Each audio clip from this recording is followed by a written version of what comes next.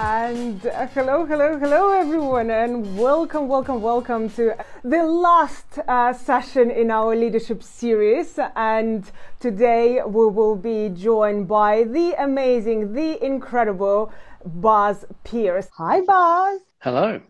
Can you hear me all right? How are you? I love your background. You're like in the sky. Well, you know, we've got to put on a good show for you guys, right? Well, it's so good to have you. And for everyone who is joining, who might not know this face and this brilliant person behind the face, it's the famous Steve Buzz Pearce. I will call you Buzz if you don't mind. And we will be talking about your career that you had at all sorts of companies, including Skype, and as a global head of design at Skyscanner, and now SVP of Design at Checkout.com.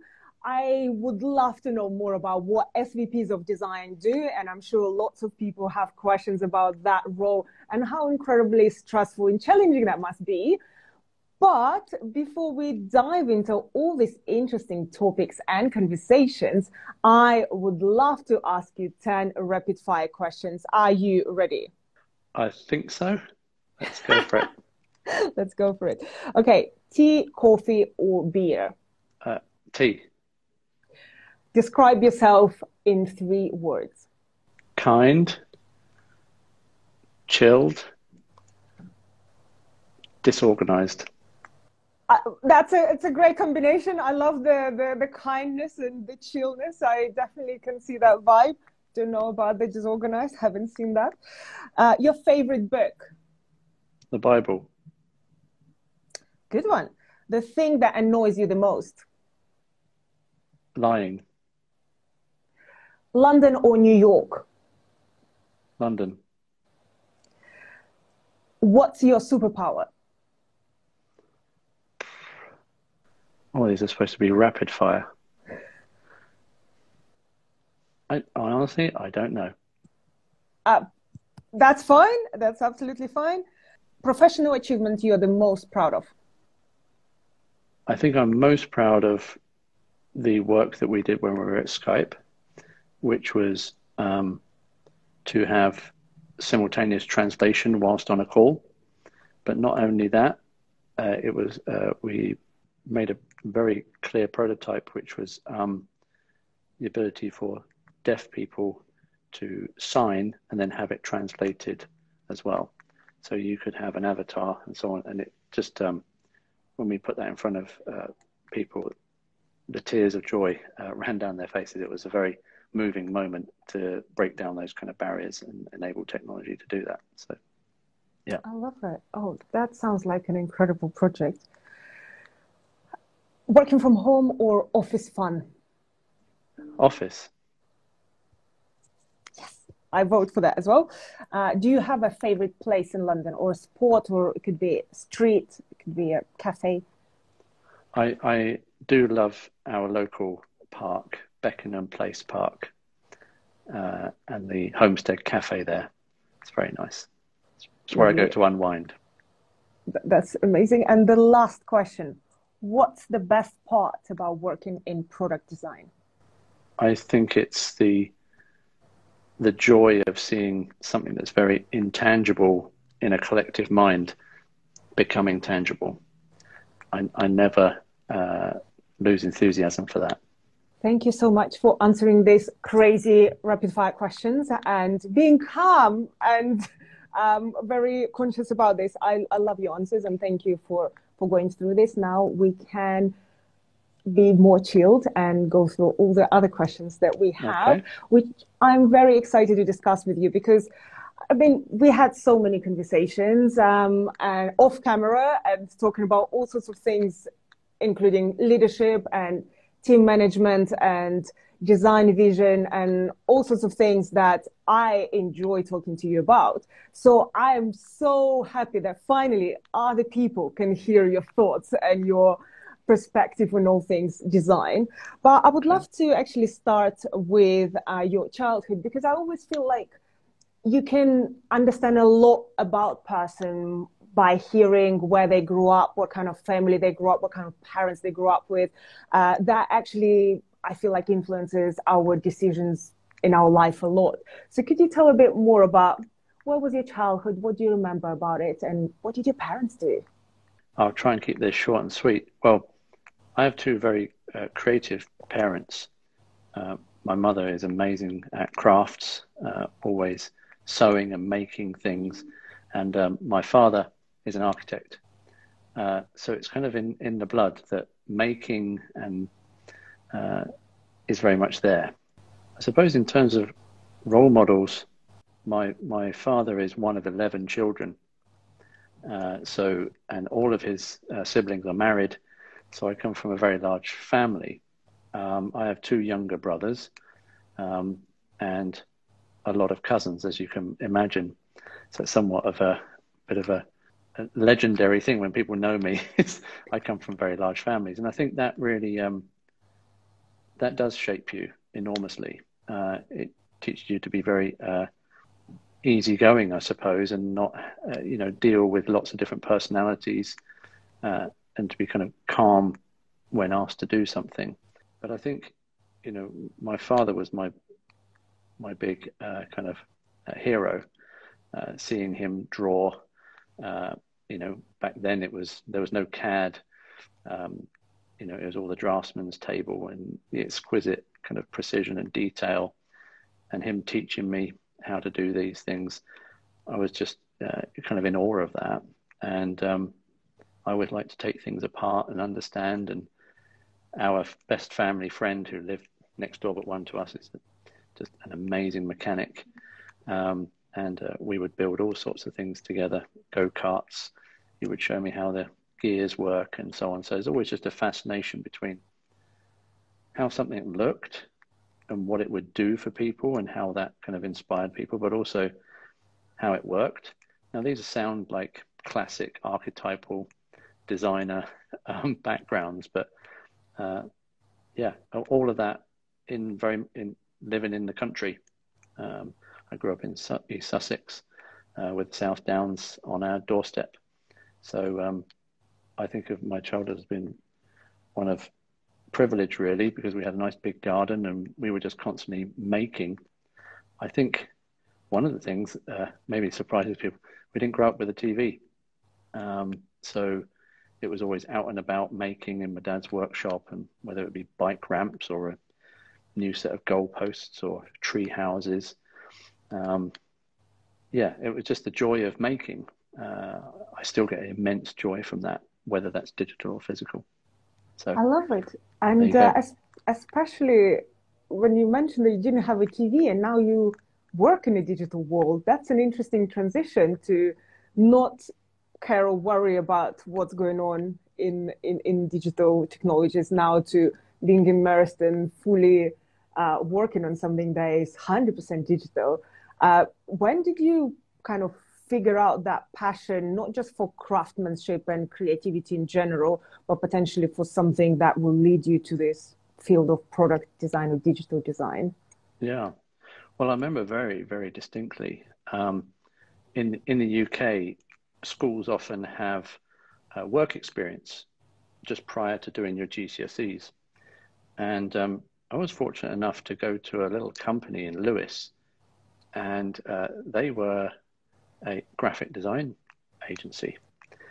I'd not really heard of a graphic design agency. I was still reading books from, Dick Powell, from Seymour Powell, the seminal design techniques kind of book, and looking at airbrushing and all of this stuff, and wanted to hone my craft there.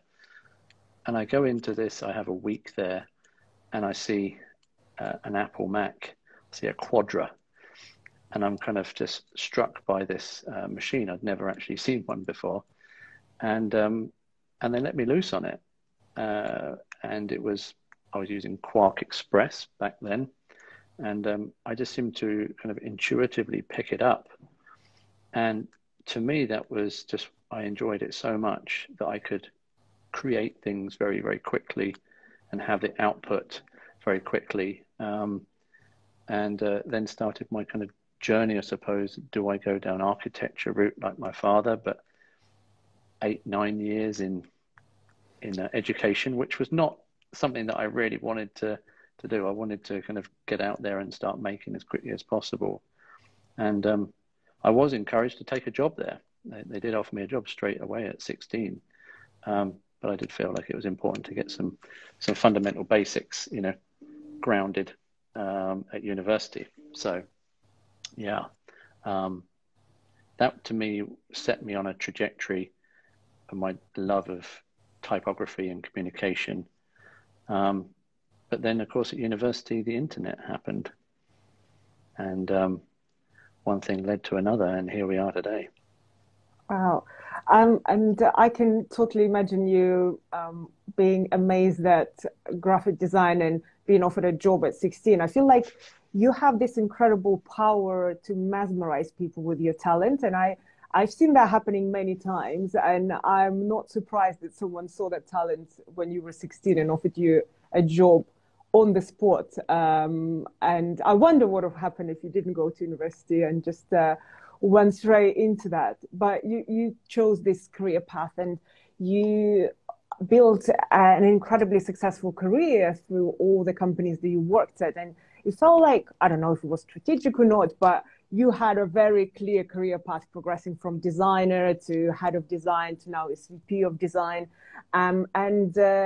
I suppose not everyone takes that route because some prefer to stay more in the craft and the making and be individual contributor and be the person who does, but you clearly enjoy helping others and kind of having more managerial position. So could you tell a bit more about that kind of journey and transition from being someone very hands-on to leadership position, and what were your misconceptions and kind of learnings on the way when you started going up and up this career ladder?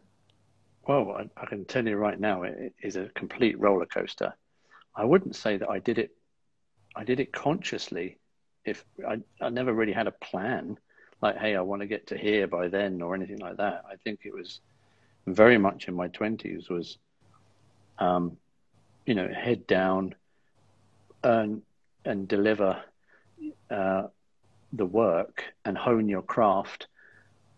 And doing that in the agency world was, you know, very rewarding. And you get a sort of a breadth and a depth of experiences there and different kind of problems to go solve. I think it gets really, I suppose, interesting from my perspective is when I went from Poke, the agency, to Skype. Whilst I had the title of, say, design director at Poke, I wasn't managing anyone. We had a very flat structure. And then going into being creative director at Skype was my first baptism into competency frameworks and performance reviews. And I'm being blunt, I didn't have a clue. I didn't have a clue. And I really did have to cry out for help. And of course, you get a lot of quizzical looks like, what are you doing here? You're managing a team and you don't have a clue about this. And so people were very gracious there. And I think it was at that time where, you know, Skype was really kind of exploding. And there were a lot of other people there who were also in the same boat, who had never managed teams and never managed people. And we were very fortunate to be put on some very good courses there to help accelerate that and teach us those skills. So I suppose it's really one of not me necessarily desiring to want to manage people. I don't wake up every day and think I'm going to manage. I think it's more a case of how can I be a positive person in the workforce that inspires people to be able to do the best work of their lives, and then be, you know, as encouraging as I possibly can. I do get a lot of joy from that, but I wouldn't say my career was plotted in any kind of conscious means. So you mentioned the course that you took at Skype or some training that you had access to. What were those skills that you felt like helped you the most in that situation, from being clueless about managing people to actually, maybe actually I can do it? Yeah, I think there was a bit of trial and error. I think one of the very first things to me that was very important is I wanted people to be honest with me. You know, naturally, when you have a senior position, you want people to talk to you and tell you maybe where you're failing and not working, but that can be quite scary for someone who's more, starting out on their career. I can well remember, some designers kind of presenting to me, and they were shaking. And I was like, "What's going on here? Why why is they so scared?" And I remember bringing this up in one of the sort of forums where we were sharing our experiences, and of course that was the first, I suppose, place where it wasn't called that at the time. Psychological safety, making people feel comfortable in those surroundings, so that you have that level playing field, that people can be themselves and actually push back and disagree and have that open kind of dialogue, and not feel like they're going to be penalized by me for disagreeing with me. And I think that's where bad managers, I think, go wrong, is they go, "Oh, that person disagreed with me, therefore I'm going to hold them back in their career." Actually, people that disagree with me, I tend to go up in my estimation, because you need that. You need to have that healthy, I was going to say conflict, but just robust interrogation of the problem, put the work there. And I think that the metaphor that really stuck in my mind was this: is, well, look at how doctors treat the patient. You'll have a multiple amount of doctors on one patient, and they're attacking the situation from different perspectives, but they're not attacking each other. They're looking at how to make the patient better. And that's always the construct I try and create, is like, don't go for people, individually. Look at the work. And that way you can help disconnect yourself a little bit and not feel, I suppose, so kind of torn apart if your work potentially isn't necessarily solving the problem correctly, but actually, okay, then what do we then do to help support you to actually make it work better, and how do we make the solution better? So it's always about the patient-doctor analogy that I remember. That's just one thing from those kind of courses that really helped create some constructs and playbooks in how to run crit sessions, for example. So that's amazing. And I love that you mentioned the importance of debate and importance of discussion. And I feel like that's something that can be very challenging, especially in a creative world, because everything that we create, we take very personally. And I can imagine to take criticism for any creative person is very hard. So having a space where everyone can give everyone feedback, it's difficult to create, but very important. Are there any ways where you can encourage to create that space where everyone feels confident to share their honest opinions? Yeah, I think when you enter into these spaces, it's always good to kind of almost run through the ceremony. Like, here's the rules of engagement, here's why we're here, and you kind of almost bake it into that, and you exercise the muscle and create that space. But there's also the follow-up, right, which is the quality of feedback. At the moment we're kind of going through maturing our crit sessions as we build the team, and I suppose we loosely go through the kind of 30, 60, 90 kind of model, where at what stage are you in the process, and therefore what kind of feedback are you looking for, just to give more clarity to the situation. But then the follow-up is, I think it's really important that you encourage people afterwards quickly and kind of say, "Hey, great job, real-time feedback. That thing you did there, that was great. Do that again." And you know what? People do it again.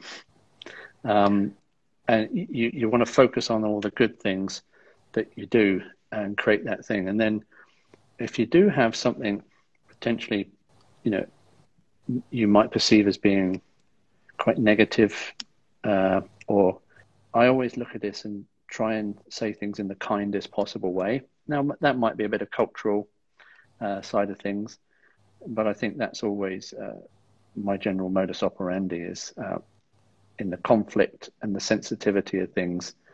The first time you kind of give feedback, it's always nice to do that as compassionately as possible, but then offer some potential routes of solutions and what they might do, so that they're not left hanging and you haven't kind of taken their head off. But it's always about the work, right? That's the point. I love it. And definitely kindness is something that sometimes very difficult to remember when you are in a stressful situation or you have to make tough decisions or give difficult feedback. I can imagine that you have that skill perfected very well. So it's I feel like it's always good to remember that we should all be kind. And kind of going back to the journey that you had, and so you established yourself at Skype and you did incredible work there, and then you moved to Skyscanner again, to the new challenge and kind of this again growing company. What I suppose it required from you that as a leader, as a manager, that was different, and again, what new skills did you have to get on that level? Yeah, I think my journey at Skype was very much one of observing the kind of roller coaster and being part of it, being bought and sold 3 times and then ending up at Microsoft. You learn an awful lot in those situations. So that was amazing to see how that was orchestrated and contributing to it. When going into Skyscanner, it was definitely one of a very different culture than Microsoft.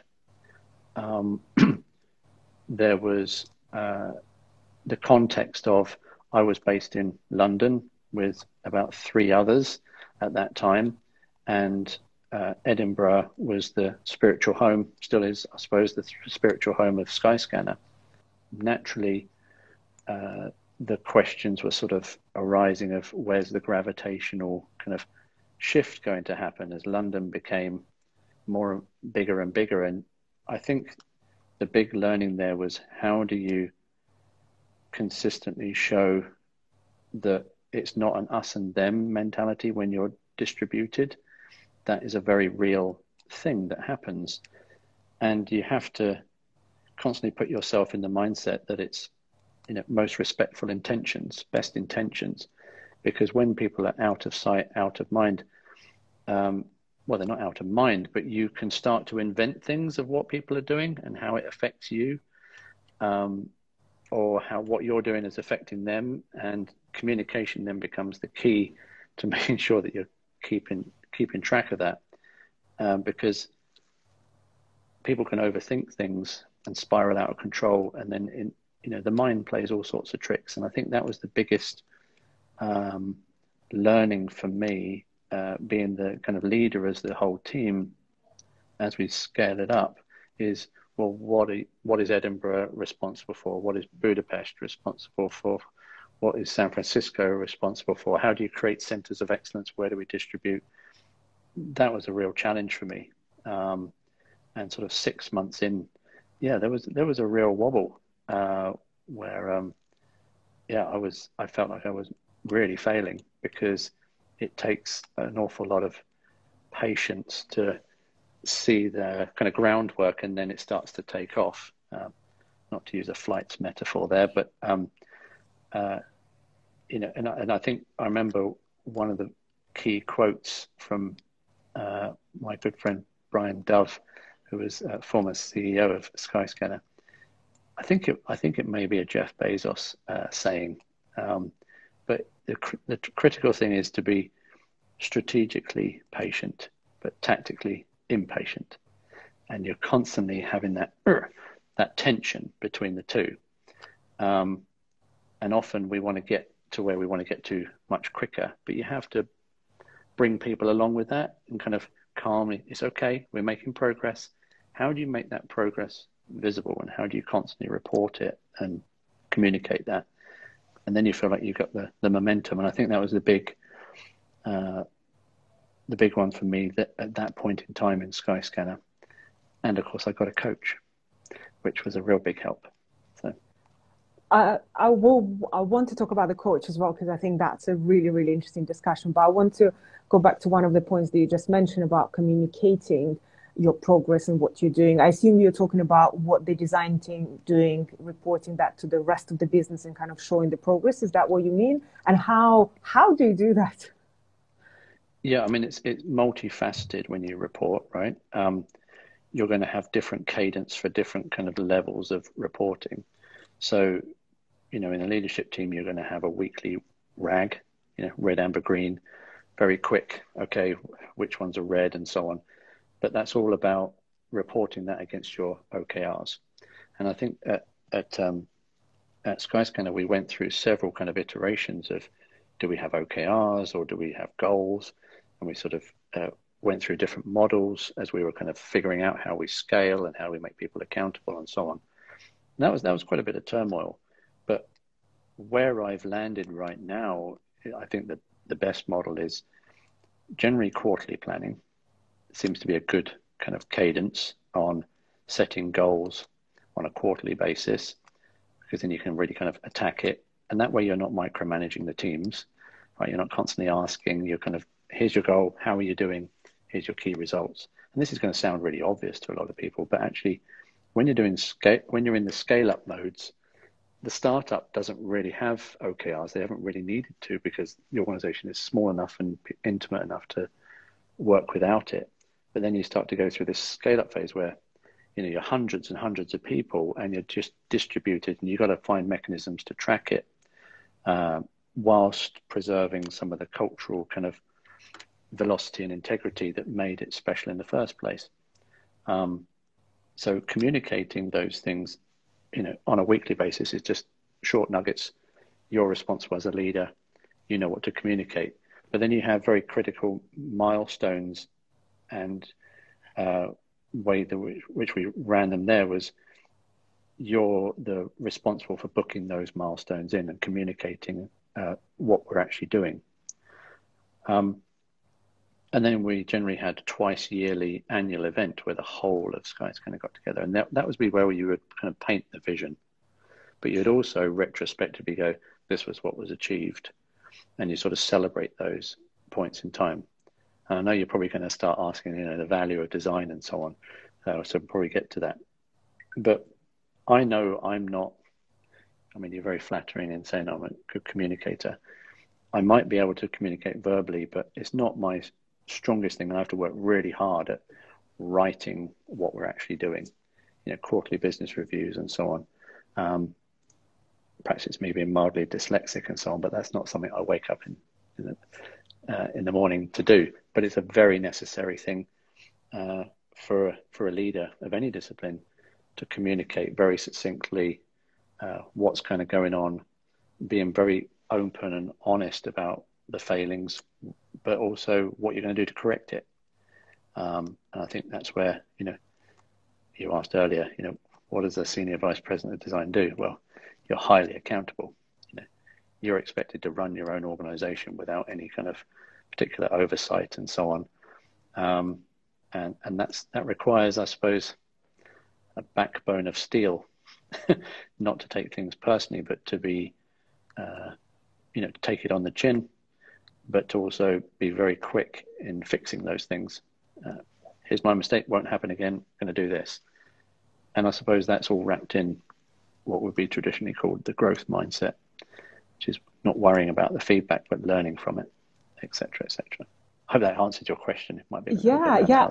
I want to even dive even deeper, because you mentioned so many interesting things about kind of the structure of this setting up quarterly OKRs and kind of the goals that your team needs to achieve, and then kind of reporting back on that, and as well as on these big company meetings, looking back and kind of painting the vision. So what exactly do you need to share with, can you give examples of what's useful to share with the leadership and business team? Because they don't need to know everything and they will be confused about a lot of things. But at the same time, you need to give them the right things so they can still trust you. Everything is on the right track. But as you said, you need a bit of bad, a bit of good. You need the real picture. So what exactly would you share and what you wouldn't share with the leadership team? Well, when you've got a an OKR, you've got an objective, right? And that objective is scrutinized and the key results are scrutinized. You're then reporting kind of against how the progress is against those. But in order to flesh that out, you know, make sort of people understand the kind of depth of the work that you're doing, it's often about communicating what customers are experiencing with our product. In other words, it's all very well to say you're customer centric, you know, but how much time do you actually spend with your customers?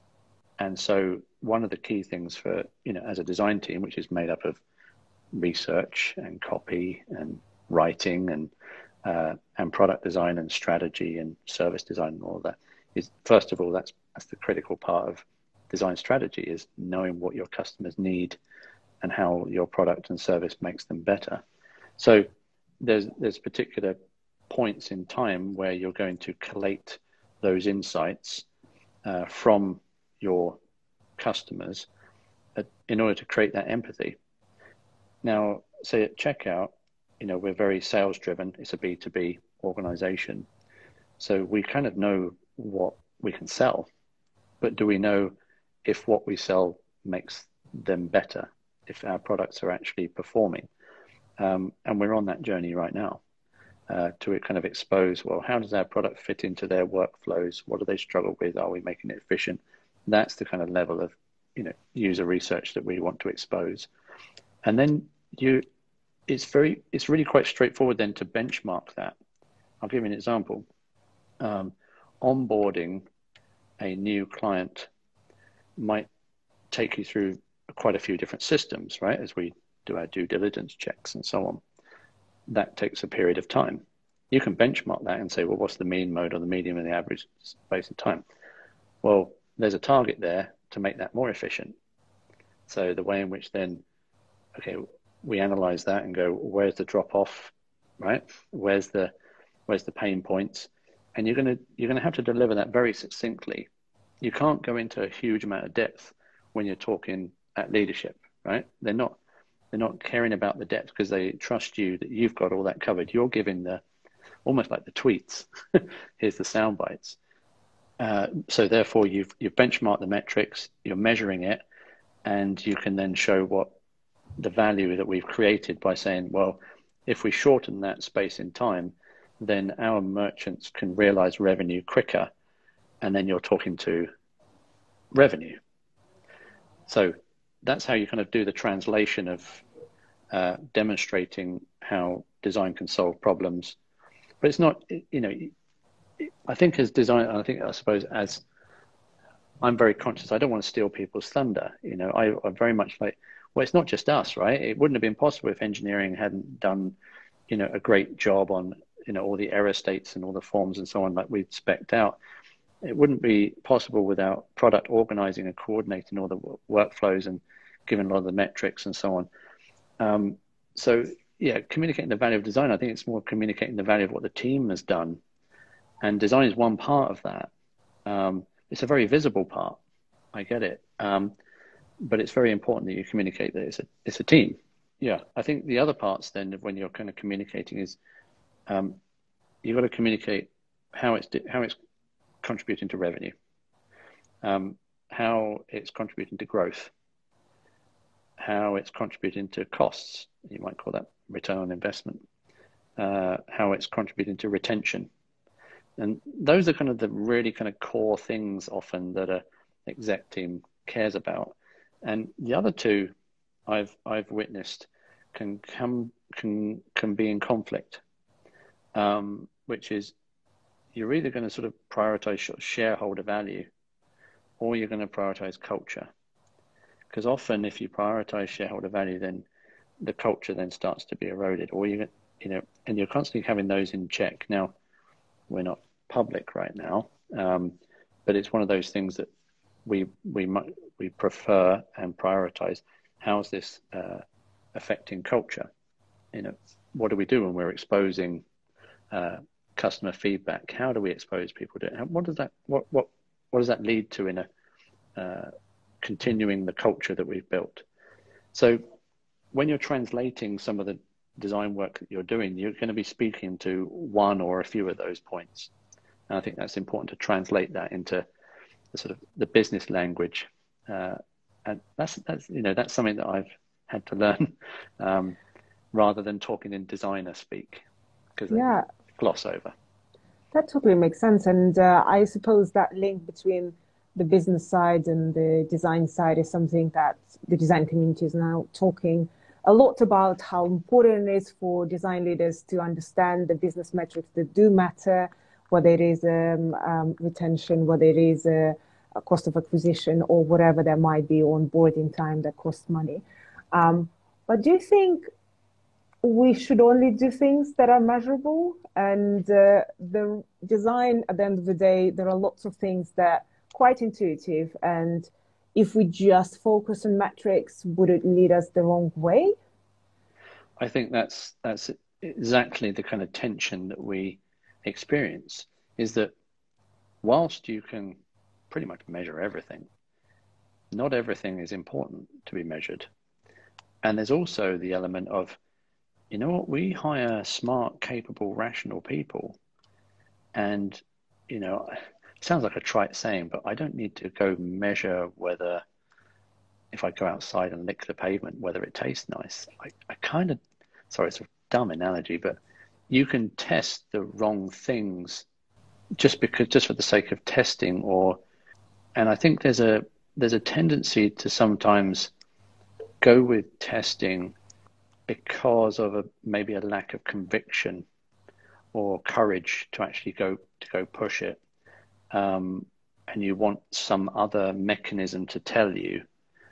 So I think that you're always going to be in that kind of balance. But I think generally speaking, at an initiative level, right, a particular thing that is funded, you do have to measure it in terms of track it, right? Because then it gets done. But there's elements of how do you measure it? You know, one of those things is like, well, what's visually better, right? How do you measure that? Well, you could probably measure it, and we've heard all the tales about how you kind of A/B test all of that. But I don't think that's really, you know, where you should be focusing.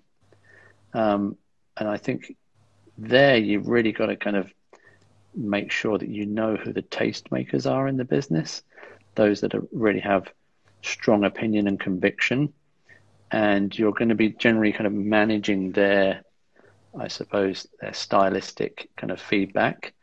But ultimately you have to then make a declaration and go, you know what, it's me and the CEO that are going to make these decisions, and it's not going to be something that you need to go measure, because some things they can just be made as a decision rather than tested and verified and all of that.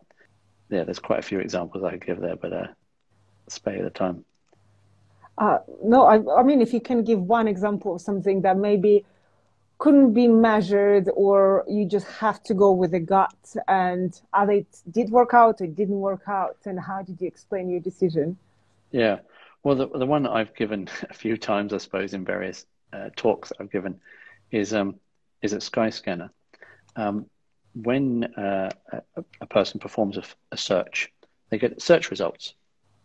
That was called the day view in Skyscanner, i.e., what are the flights on those days?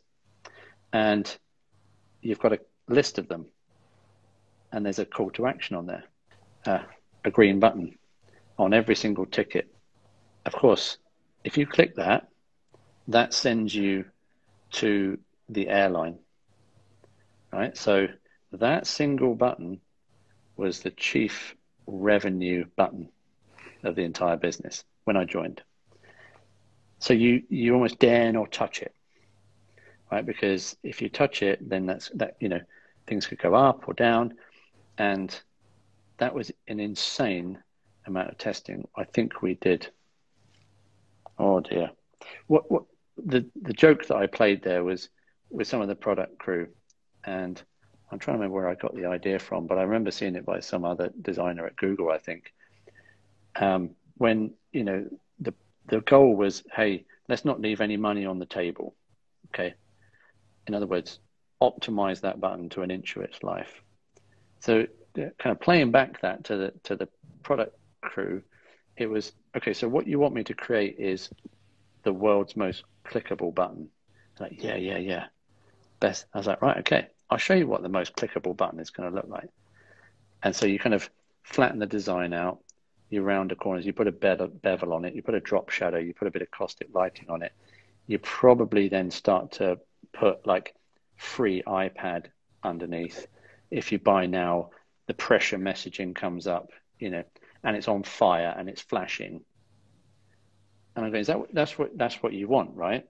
You want the most clickable. Oh no. That's crazy. You're taking the mickey now. I was like, no, but that's what you're asking for. Well, no, it's got to be harmonious to the design. You know, we can't have everything flashing. And okay, right, now you're talking design language here. You know, to make things not constantly try to push you to do something, but let people make those decisions. As long as you make it obvious and you have clarity on the page. So of course we did loads of tests. We still did loads of tests, and I think we did 9 different styles of buttons. What was the outcome? You know, we have millions of people coming onto those pages. Almost negligible. It'd be like you were literally picking between maybe a couple of decimal points lower. You know, how much money was that? Actually, if we went with that button, you know, that had the rounded corner with the slight bevel and so on, and it had the word select and maybe an arrow on it. How much more money was that a day? It's like, seriously? We've spent probably more time and more effort creating the test and so on that you're actually going to make back by having that button in a year. And it was just like, this is an utter waste of time. And that was a real kind of moment in the business. It's like, just leave that button alone. Stop. Do you know what I mean? There's way more important things that we got to go figure out here. And I had really good, robust discussions and debates with the crew, but you had to kind of almost go through it to prove to them that, was that a thing worth doing? Sometimes you have to let them happen, even though your instinct is crying out, this is going to be a waste. So that's one example. Oh, thank you for sharing this story. I love it. And it's definitely the great way to prove something is go all the way in and push it to the ridiculous level to show the difference or the point that you're trying to make. Because I think designers are very nuanced people. And sometimes when you're trying to explain the nuances, we can get lost in them. So I think making something a bit more contrast and showing the difference, it's always a great way to explain what you're trying to do. This is a brilliant story. Thank you. And I would love to talk actually to you about your new role, which is obviously at Checkout. And you started kind of recently, which means that you have kind of blank canvas, but also a lot of stress, I assume. And I would love to hear a bit more about what do you see your role right now? What's the most important for anyone else joining the company where they want to make an impact? What are you doing at the moment? What are your goals? What are you looking at? And what are you trying to achieve at this new role? Well, I know what my priority is right now. It's hiring. And in some ways, I don't see that ever ending as a leader. You kind of, you know, ABR is always be recruiting. But then you got to ask, who are you recruiting? You know, what caliber are you bringing in? And you've got to bring in the best people. The best people will bring in more brilliant people. So you have to set the bar high. And that's, you know, that takes time. And of course, I would love to hire much quicker. But my experiences are, actually, you got to hire slow, hire well, but hire as fast as you can. Take the time to bring in the right people, because that's going to set the tone and the culture for quite a long time to come. So that's really, I suppose, my primary goal right now is to build out the team, and of course support the folks that are already here.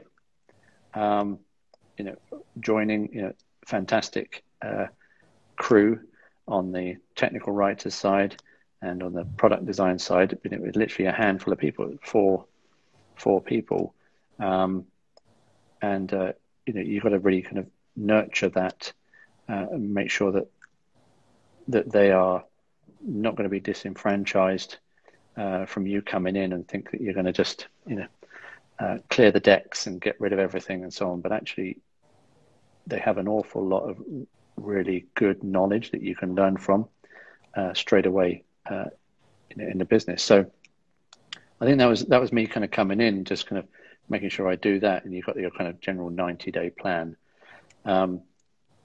which often tends to go out the window. Actually, you kind of have a plan, and then it's like, oh, okay, it's like that here, it's like that here. So from our perspective, it was really about you've got a lot of things in play already. The business, as usual, needs support, and you're kind of coming in and you're doing a bit of a listening, but you're trying to put out some of the fires and make sure that you bring some clarity to situations and help people prioritize, but also communicate, because the expectation of bringing in a leader is all of a sudden, boom, everything's magic and it's going to be tickety-boo and everything will be fixed.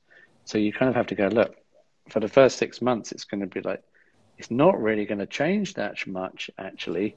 It's going to be, I'm going to be recruiting, I'm going to be putting process in place, I'm going to be probably saying no a lot or not yet, and just constantly kind of communicating that. And now we're at this point now where I think we're getting more well known in the industry, and you have to do a lot of the evangelism yourself because no one else will. And our recruiting partners are great, but they're not necessarily plugged into the design space. And we've just recruited someone who now is a dedicated design recruiter, and that just helps with the pipeline and so on. So you're setting all of these streams of work up from getting a pipeline of great interviews. Then what's the interview process?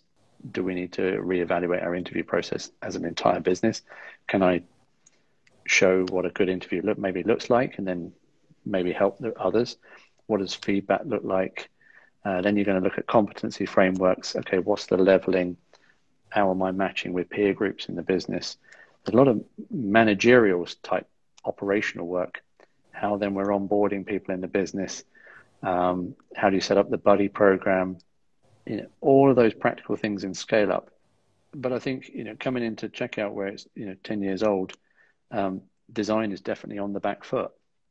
We're kind of the last discipline to kind of be built out in the business that's needed. So you have to be very patient getting through that, but you have to constantly communicate and set those objectives. Like, how many people are we going to recruit this quarter?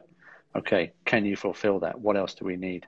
It's OKRs, right? You have to set goals, and often they are stretch goals, but they should be achievable. But it might just be a little bit. Maybe we'll achieve that, maybe we won't. That's the good hallmark of an OKR. But to pop up a level at checkout, it's really, why am I here? Often is kind of the question. What's your role going to be? And quite simply, it's to bring in human-centered design practices, because there's always a human at the end of our product, so we've got to understand them. And in some respects, that's quite revolutionary to a lot of people. And then you kind of end up going, well, how does that happen? You've got to look at, are people doing the proper analysis on what's the root cause, or are we treating symptoms? And you're going to educate at the same time, and then try and start small. So you think big, right? You've got to have a vision, and you've got to align that to the company vision, and you're communicating that verbally. So you think big, but you've got to build small to create the halo effect around that. And you've got to act fast, and you've got to report. So that's just basically the loop. Think big, build small, act fast, and report. And once you get that kind of flywheel going, you get the general momentum. And we're experiencing now, I've been here now 8 months, and I'm delighted to kind of say that, the designers have done a great job in conducting their own research, talking to merchants, showing them prototypes, iterating on that, feeding back, giving little highlight reels of, this is what a merchant said, this is the problem, and then now look at this and look at their face, and and people go, oh, we want that, and you create the halo effect, and then you've got a nice problem to have, and then well, that's why I need X amount of people in the team. So we have a head count now of over 50 for the next 12 months. So that's a little plug, isn't it? Wow. We are recruiting. Wow. Well, definitely I would recommend anyone to join Buzz's team, because I can imagine they will learn a lot from this experience. And I think it's always exciting to be part of a fast-growing organization that is trying to change so many things and improve design, and very, very design-led and design-centric on the journey for that. I would love to actually ask you a couple more questions about the tough things, because you talked about all the great things that happened throughout your career, which obviously are incredible, but we all know that it's never goes very easy and straightforward. Do you remember a particular day, a moment, an example, a situation throughout your career, whichever company it was, which was the hardest day, where you didn't feel like you can make it, you just were down? What was it? Where was it? Or how did you feel? And how did you get out of that? Oh, great question. I probably, in recent memory, I think probably at Skyscanner, after being about 6 months in, I really did have the feeling that I was failing. And I probably was, actually, but I didn't know what the cause was. And I suppose the way in which I got out of that was to have a very open conversation with our chief people officer then, and just sort of say, hey, here's the things that I'm really struggling with. The framework there really helped me was Mark Logan, who was the chief operating officer, came down from Glasgow to London, and it was me and maybe a couple of other guys, and he did a little day training with us, kind of teaching us about kind of all the things that he's learned about leadership. And the one that really gets me, and the one that I always tell, is the accountability ladder. And that really helped me get out of this situation, which was, folks can go look up the accountability ladder. But you have 4 rungs on the bottom of the accountability ladder, and you have 4 rungs at the top. And the bottom 4 is when you're playing the victim. And the top 4 is when you're being accountable. The first rung on being accountable is effectively acknowledging reality, which is, hey, this is happening to me right now.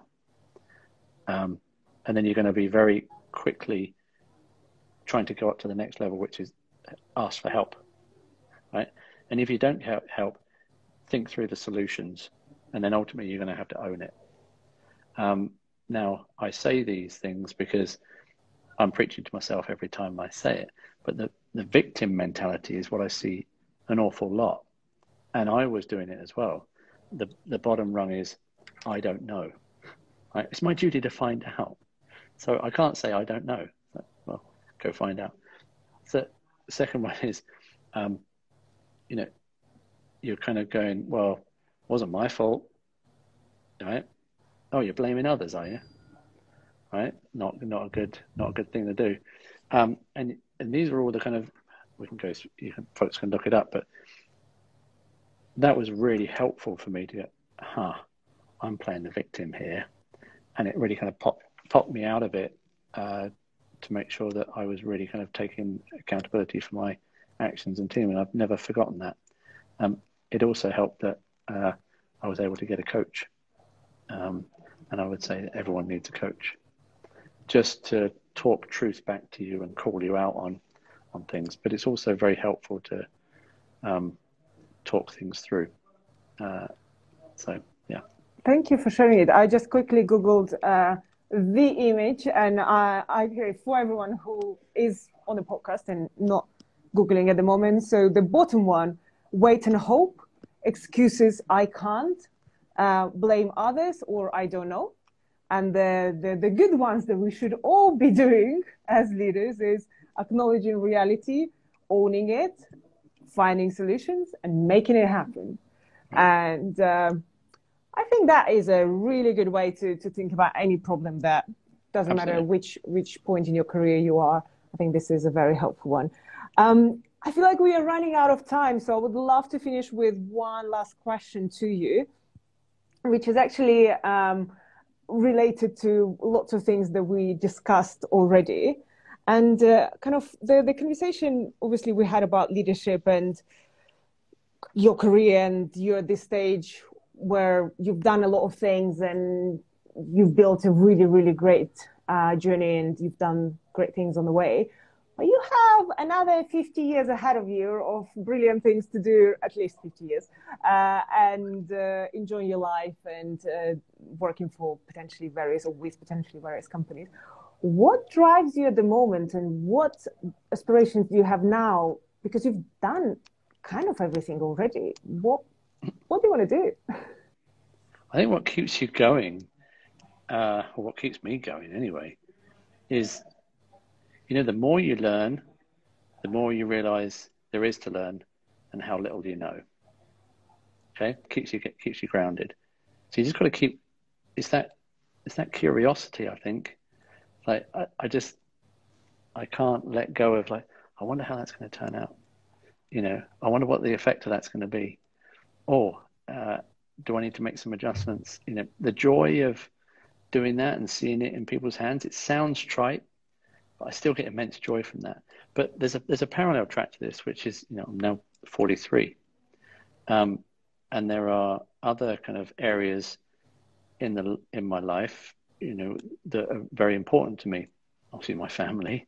So work doesn't come in between me and the family, but there's also kind of extracurricular things.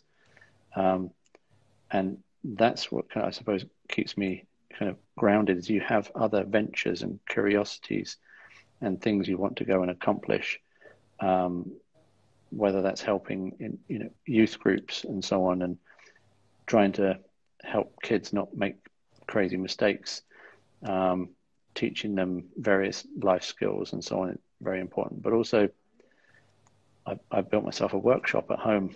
I don't get to use it very much, but the act of making things physically, in wood and metal and so on, I derive immense pleasure from as well. But that's probably just more, it's just me and the tools and the wood. There's no Jira backlog. There's none of that. And it's quite liberating to just have a single entity that you can look at and drive through and deliver all by yourself. But then, that kind of helps you kind of balance things out, I think. Just the joy of seeing other people grow is very rewarding. And if anyone can learn from my mistakes and not repeat them, I'll be delighted. So. Amazing. Oh, thank you so much. And I love the idea of kind of balancing your career aspiration and your goals and things that you're good at with other things that have nothing to do with your career, nothing to do with your day-to-day life, and finding pleasure in whether it's craftsmanship or teaching others and all the other things that our world consists of. It doesn't only consist of this one thing or just family or just work or just one thing. So I love that you have this very holistic view on life. And talking about teaching, obviously super excited that you will be teaching on our executive program for design leaders, and very jealous of everyone who will be learning from you and becoming great creative leaders and running their companies. But thank you for sharing knowledge with all of us. It has been such a pleasure as always, and you have so much wisdom. And I just love how philosophical you are about your life and about your work and everything that you do. So thanks for sharing your thoughts. Thank you for having me. It's good to see you. Amazing. And for everyone who hasn't seen the previous episodes of the leadership series, you can check them out on YouTube as well. And if you want to hear more interviews and great discussions, sign up to Future London Academy's Instagram account. We will announce our next series soon. And of course, follow Buzz everywhere you can. Check out checkout.com for job positions that he's hiring for, because I'm sure that is a lot of fun and you will learn a lot on the way. Thanks everyone for joining, and until next time. Thank you. Bye. Bye.